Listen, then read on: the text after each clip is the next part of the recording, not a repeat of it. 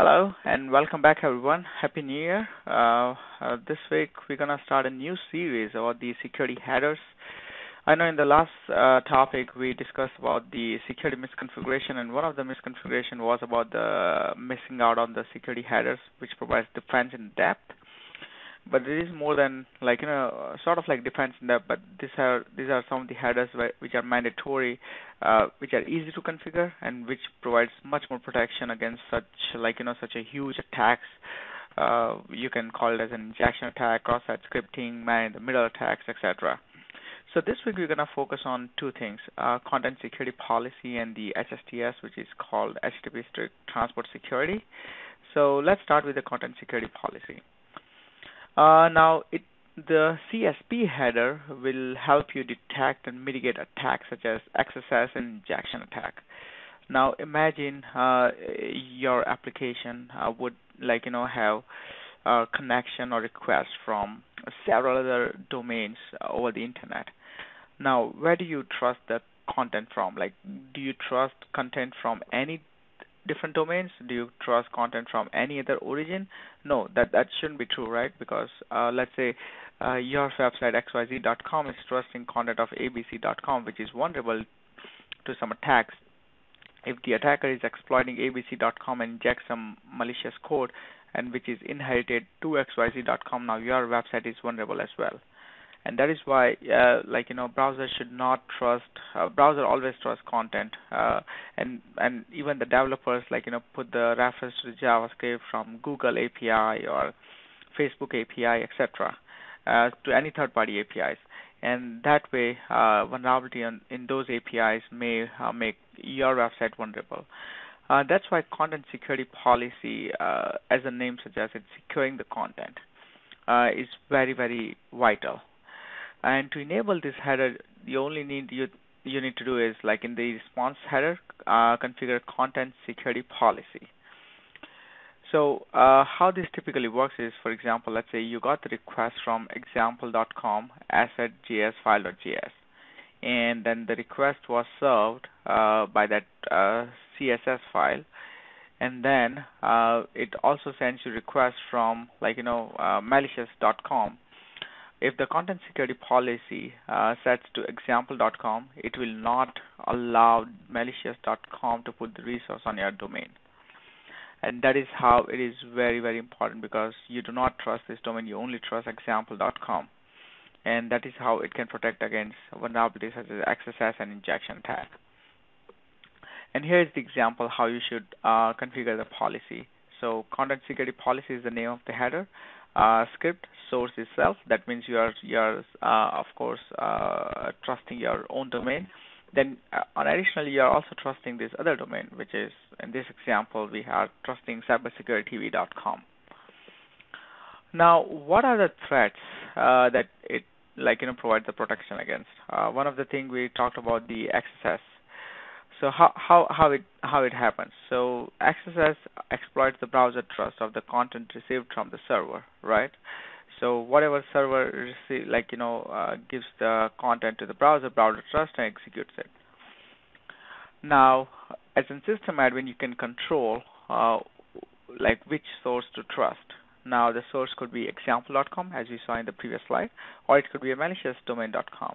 So you have all all the control to trust the source of the content. And then browser will only execute the scripts from the allowed domains. So it will not execute any XYZ script, any malicious script, attacker provided script. It will only trust the scripts from the domain that you trust. The other attack that it provides the protection against is the man-in-the-middle. And how it happens is, it provides as a system admin or as a developer, you can also control which protocol that we want to restrict the traffic to. So you can say we only trust HTTPS. That way, none of the HTTP protocol or source will be able to make communication with your server. On top of that, you should also, of course, you don't just rely on the CSP for that. You also have to make sure you're using TLS, and you also have to configure the secure flag on the cookies, and then HSTS header, which we'll talk in the next slide. and then redirect. Make sure you redirect traffic from HTTP to HTTPS. So these are the potential defense in depth mitigation that provided by the CSP. The next one we're going to talk about is the HSTS, or also called the HTTP Strict Transport Security.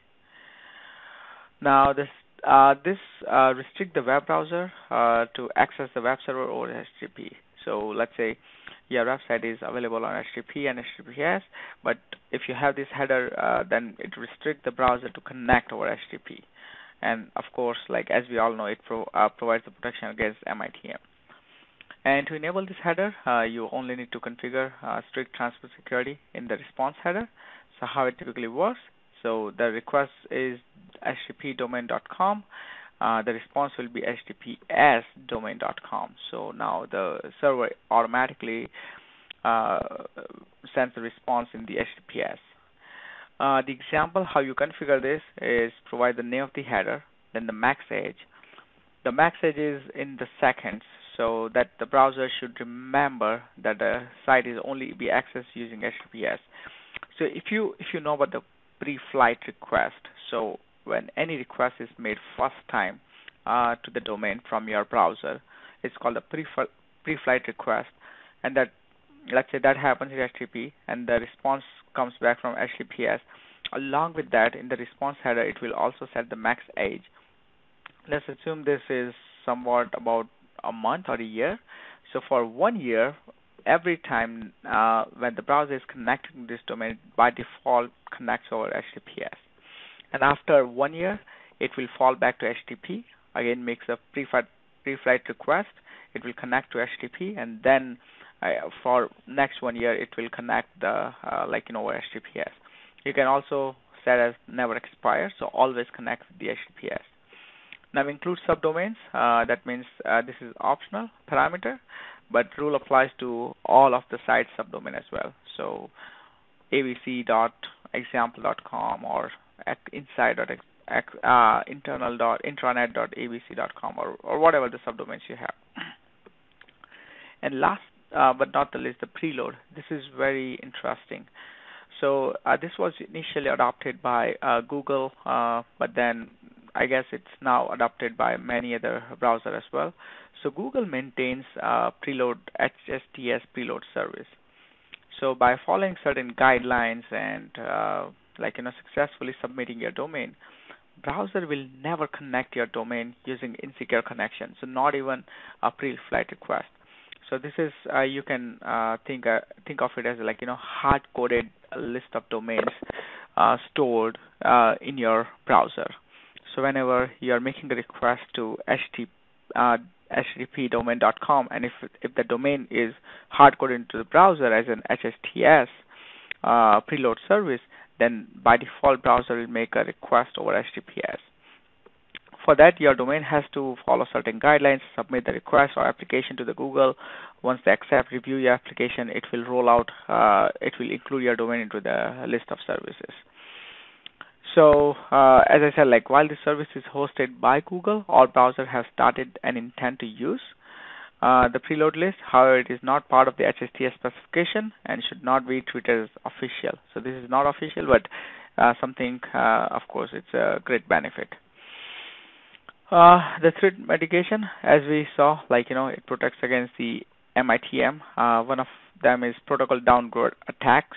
So, for example, let's say you are using public Wi-Fi and trying to access your bank account, and your bank website is available over HTTP and they have not implemented HSTS.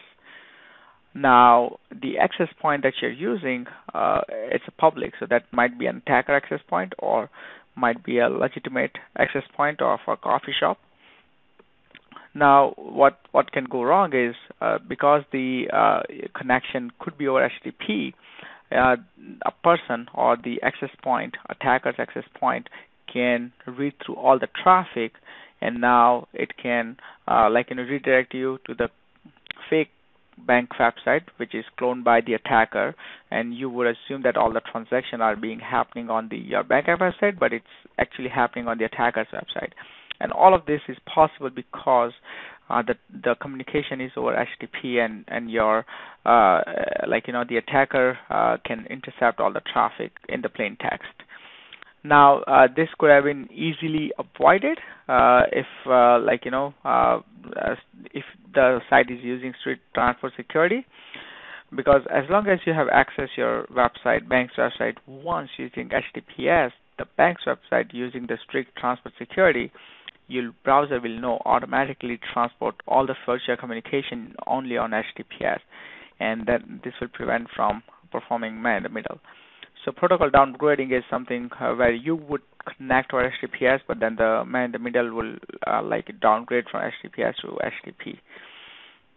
The other one is cookie hijacking. As we all know, one can read the cookie session token, and then they can replay the session token to perform action on behalf of the valid user. So these are the threats we have, and these are the defense in depth. So the header HSTS can provide defense in depth against such attacks. So I guess that's it in the first part of this series. I didn't want to make it long and make you guys bored. But hopefully, if you like it, please hit the thumbs up and subscribe to my channel, and let me know if you would like me to continue discussing different headers. So the next session we will cover some more headers and some interesting threat mitigation that it provides. That's it from now. I'll see you guys next week. Bye.